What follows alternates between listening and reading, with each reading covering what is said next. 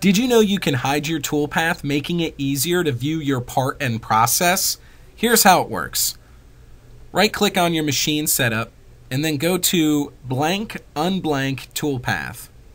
At this point, you'll see a red X in front of each of your features, letting you know the toolpath is blanked out.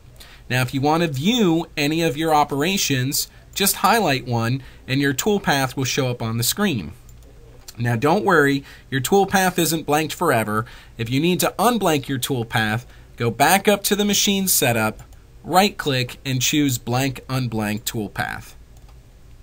To learn about this and other tips and tricks using BobCAD, call us today or subscribe to our channel for next week's tip. See you then.